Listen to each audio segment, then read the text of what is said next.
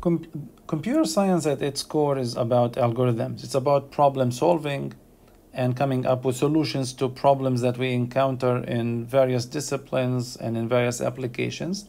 The same thing with data science. It's all about coming up with solutions to data-driven problems. Solutions are usually or in the form of an algorithm. We come up with an algorithm for solving the problem.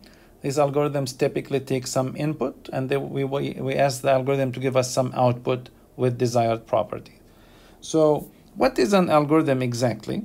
An algorithm, in one simple definition of it, it's that it's a finite sequence of precise instructions for performing a computation. There are three words that I'm coloring there: finite, sequence, and precise. Finite, an algorithm has to be described in a finite amount of space and time. Nobody is interested in an algorithm that will take infinite amount of time to even type, right? So the algorithm itself has to be finite. The sequence, it means that we have an order on the lines or commands or statements in the algorithm to execute and to perform. Precise, the instructions have to be well defined. I cannot write a line in the algorithm that is open to interpretation, what it means, right? So if I write that in certain line, let x equal y plus 2, that's precise statement because I can take y, add 2 to it, and assign the value to x. But if I say let x be y plus some number, that's not a precise statement because I don't know what some number means. Should it be an arbitrary number from a certain set? Should it be a random number? And so on. Okay, so an algorithm, the way we describe it, it's a finite sequence of precise instructions. There are desired properties of an algorithm that don't make the algorithm correct or incorrect, but they are important to have. The first one is that an algorithm must have a proper name, right? So just like when we write a function in any programming language that we call it cluster or multiply or divide, we know what a function named multiply, we know what that's going to do. So an algorithm must have a proper name. Most algorithms have input-output. They need to be specified precisely, including the values that they take. So is the input an integer? Is the input an array of real numbers? Is the input a graph? Is the input an image? And so on. The same thing with the output. The steps of an algorithm must be unambiguous. That goes back to the notion of precise instructions. So there should not be open to interpretation. An algorithm should produce the output in a finite number of steps, and every step must take a finite amount of time. So when we run an algorithm, we don't want that algorithm to take an infinite amount of time because we want it eventually to give us an answer, right? So this is what this is saying. The final point here of property is that an algorithm should produce the correct output for every input, right? So we want the algorithm to be correct. So the fourth bullet here that says we need the algorithm to return the answer in a finite amount of time. The fifth bullet says, well, not only we want it to return it in a finite amount of time, but we also want it to return the correct answer. Now, one language we use for describing algorithm is what we call pseudocode. Pseudocode is a language that's somewhere between English and real code. And the reason we use that is because when we are describing an algorithm, we don't want to get into the gory details of the implementation in a specific programming language. But also we don't want to be using fully English language where things can be ambiguous. So what's shown here, for example, is a description of an algorithm that we call linear search and written in pseudocode. So I'm going to go through this line by line to show you what the properties of this algorithm are and how pseudocode describes the algorithm in unambiguous language that we can then turn into actual implementation in any programming languages we want. So this algorithm has a specific name called linear search. Okay, so what does linear search do? It takes as input, so we have input colon, an array of n numbers, each of which is an integer, and an additional integer x. Okay, so we have an array. The array is called A. The array is indexed from 0 to n minus 1. So we have an element in A0, an element in A1, an element in A2, an element in A of n minus 1, which basically means that this is an array of n elements. And we also, the user gives us another integer x. Output is the index of the first element of A that matches x, or minus 1 if there are no matching elements. So if someone, for example, gives us as A the array that has 5 elements, 1, minus 1, 2, 2, 3, and x is 2, what do we want this algorithm to return? We want it to return the index of the first element that equals x. This is the first element that equals x. We want the algorithm to return the index of that. The index of this element is 2, because this is indexed at 0, and the index here is 1, 2, 3, 4, right? So we want the algorithm to return the value 2. If we take x equal 4, since 4 is not in this array, we want the algorithm to return the value minus 1. This is what the algorithm is supposed to do. How does the algorithm work? It first initializes, so it uses or declares a variable I. It initializes its value to 0. This is on line 1 now, okay? So line 1 is it's initializing this local variable I to 0. And then on line 2, what are we saying here? On line 2, we are saying that while I is smaller than n, so we want to start scanning the array from left to right, from position 0 all the way to position n minus 1. While we are still scanning the array, and the value that we are looking at, AI, is not equal to x, keep moving right, okay? So, for example, if I go back to this same array here, 1, minus 1, 2, 2, and 3, and suppose x is 2. So first I initialize, I'm still looking at line 2 in the algorithm, I initialize I equals 0. I say and remember that n in this case is 5, okay? So if I evaluate this proposition here now, for I is 0, n equal 5, AI is 1, x is 2, okay? So here in this case, for the first time I encounter line 2, we have I equals 0, and we have n equal 5, we have AI equal 1, and we have x equal 2. So we say, while this proposition is true, just increment I, add 1 to it. So if we look at this, is I smaller than n? Yes. Is AI not equal to x? Yes. Therefore, we increment I. So I now becomes 1. So now we ask, is 1 smaller than n? Yes. Is a of 1 not equal to x? Yes. We increment I again. This is on line 3, we increment I. So we go here, I equals 2.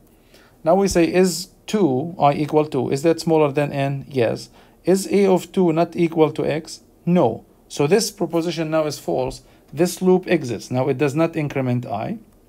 Now we come to line 4, and we say, okay, I is 2, n is 5. If I is greater than 5, greater than or equal to 5, return minus 1. This here, these two lines, what do they correspond to? These correspond to the case where we kept incrementing I, which means we kept not finding the element x, and then at some point we basically finished the array. So these two lines, 4 and 5, correspond to the case where x is not in the array. At this point, we return the value of I. So for this specific array here on the right, 1, minus 1, 2, 2, 3, it will return the value I equal to. So this is a description of linear search in what we call pseudocode. There is no right and wrong pseudocode. Again, because it's not a formal language. If we formalize it, it becomes a programming language. It's somewhere between English and actual code. Like, for example, line 1, where we say I left arrow 0, one could have said let I equal 0, or assign 0 to I. All of these are fine, okay? There is nothing specific about the symbols we use. So linear search, again, it starts with the array from position 0, starts scanning it all the way to the right. If it finds an I, such that a of I equals x, it returns that I. If it finishes scanning the array without finding the element, it exits with I equal -1. Here's a different, another example of an algorithm. This is called matrix multiplication, and I would imagine that the name of the algorithm indicates what it's going to do. It's going to multiply two matrices, okay? So the input are two matrices. The first one is an n by k matrix. So we have matrix matrix A that has n rows and k columns. And then we have matrix B that has k rows, it has k rows and m columns. When we multiply two matrices by each other, if we want to multiply these two matrices, the number of columns in the first has to equal the number of rows in the second. Because how do we multiply two matrices? If I want to multiply this and it has n rows and k columns times this has k rows and m columns, this gives me a new matrix here. So what is the value of this matrix at entry I, at row I and column J? We take the row I from here, this is row I, and we take column J from here, and we multiply them. So we take the first element, in row I, multiplied by the first element in column J, plus the second element in row I times the second element in column J, plus the third element in row I times the third element in column J, and so on, all the way to the kth element in row I times the kth element in row J. This is why the number of columns in A must be equal to the number of columns in A must be equal to the number of rows in J. So if we have a matrix C that is the product of these two, this matrix will have n rows and m columns. And if I want to write mathematically what is the value again at entry ij in C, it is, as I said, we take the ith row in A, and we take k from 1. No, sorry, we shouldn't take k here. We take L. From L1 to k, AIL times B LJ. This is what the formula for matrix multiplication is. So the entry in C in row I, column J, we multiply the ith row of A by the jth column in B. And the algorithm is written again as follows. The input are two matrices, A and B, and the output is the product of A and B, C. And how do we compute this? Again, we have what we call three nested loops. So the first one on line 1, it is going through the rows of C, and this column, this loop here is going through the columns of C. So this on line 1 is going to fill the rows of C. This one is going to fill the columns of C. This is why if you look at them here, this is I, this is J, and you will notice that we are indexing C by I and J. Okay, so what is this here on line 5? If you look at line 5, what this is saying is that this is implementing what I just wrote here.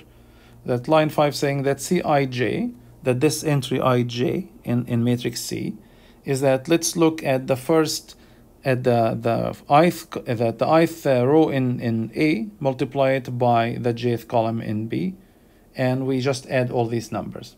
Okay, so this is what this algorithm is doing. It's going saying, let me fill all the rows in C, all the columns in C. For every entry, for entry ij, let me go through all the elements in row I in matrix A. Let me go through all the elements in column J in B and multiply them in a corresponding way. So the first by the first, second times the second, and so on. And then at the end on line 6, we return the matrix. Okay, this is again another description of an algorithm that's written in pseudocode. The algorithm has a proper name. The input and output are carefully described, so we understand what the input should be, we understand what the output should be, and it has a finite description. And this algorithm is finite because n is a number, m is a number, k is a number. So each one of these loops, we know how many times it's going to be iterating. And none of the commands or none of the lines here are ambiguous, right? So we know each one of these lines, what they are supposed to do. So this is an algorithm written in pseudocode for matrix multiplication.